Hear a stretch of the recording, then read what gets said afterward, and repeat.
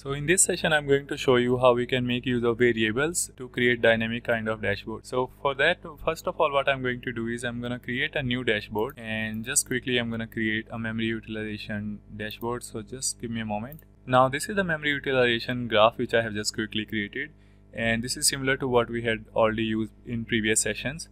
So now we are going to use variables in this dashboard. Now notice one thing, that all the variables are applicable only at the dashboard level. So for example, if I create a variable here, I can use it only in this dashboard. So first of all, I'm just going to quickly save this dashboard by clicking on Save Dashboard and giving it a name of Demo Variables, and let's save it. And now I'm going to click here on Dashboard Settings. So once we click on Dashboard Settings, on the left side you can see we have variables, and then here we are going to click on Add Variables, and here we can give a name to this variable. So this variable I'm going to give a name of servers, and here in the type I'm going to select custom.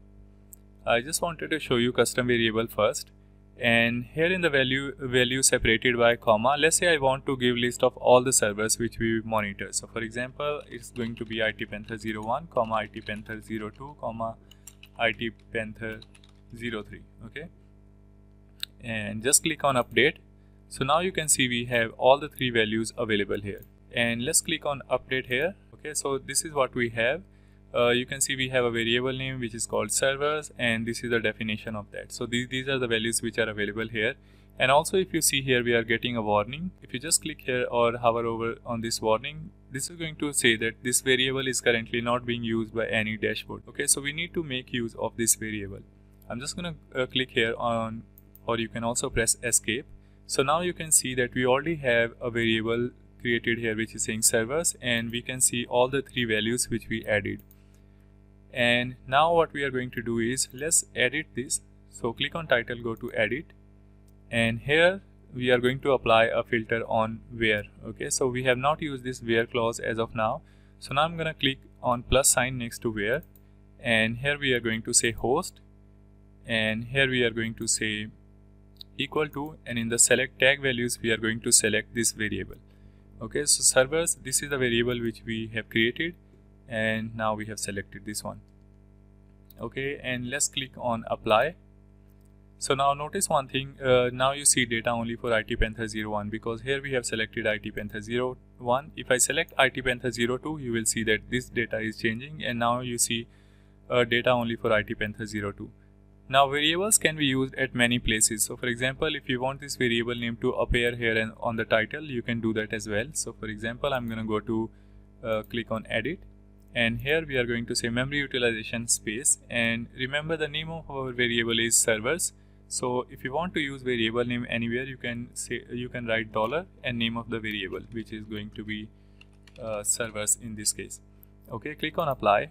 And now you can see you have memory utilization, and this is the name of the server. So if you select itpanther03, this is going to get updated automatically. Okay, and there's one more thing which we now need to do is, let's say we want the option of selecting multiple servers. Okay, we want to see, let's say, data of multiple servers. So in that case, we can go back to our variable by going to dashboard settings and then going to variables. And now here, this is the variable which we had created. So I'm going to click on this to edit it. And then here you see we have option of multi-value. So once I enable multi-value and click on update and go back to the dashboard, now you will see we have option of selecting multiple values. So let's say I'm selecting itpanther02 and 3. And now you can see we have two values here. We have data point for itpanther02 and 3. Now you see kind of lines are overlapping because the utilization is almost same for both of them. So we can probably, let me select any other server which can show some clear differences. So now here you can see we have slightly different values here for memory utilization of these servers. And also you can see here we have all the server names appearing. So if you want, you can select all the three servers. Now you see it is easy if you have 3 or 4 servers, you can, and if you want to see data for all the servers, you can select all of them one by one. But how about, let's say, if you have list of 20 servers? In that case, if you want to see data for all the servers, you cannot keep on going and selecting all the servers one by one. So in that case, we want the ability to have an option of selecting all the servers. So for that, again, if you have noticed, let me go back to variables by going to dashboard settings, and let's go to variables, edit this variable which we have created. And now if you notice here, we also have an option which is called include all options. So if I enable it, you will see there is an option which has appeared which is called all. So I'm going to click on update and go back, and now you can see we have an option which is called all. So I'm just going to select all, and now you can see once I select all, here we can see memory utilization selected is all, and here we can see list of all the servers. So if you want to select one server, you can do that. Now if you want to select all the servers, you can do that as well. And if you want to select multiple servers, you can do that as well. So this is now the power of using variables. Now notice one thing here, since we are using custom variables here. So for example, if I go to dashboard settings and if I go to variables, you can see that we have kind of hard coded all the values of server names here. Let's say if I install Telegraf on one more server, okay, in that case you will notice that the value of those servers is not going to come here automatically. Okay, so what we have to do is we have to go to dashboard settings, and we have to go to variables, and we have to make an entry of the new servers where we have installed Telegraf.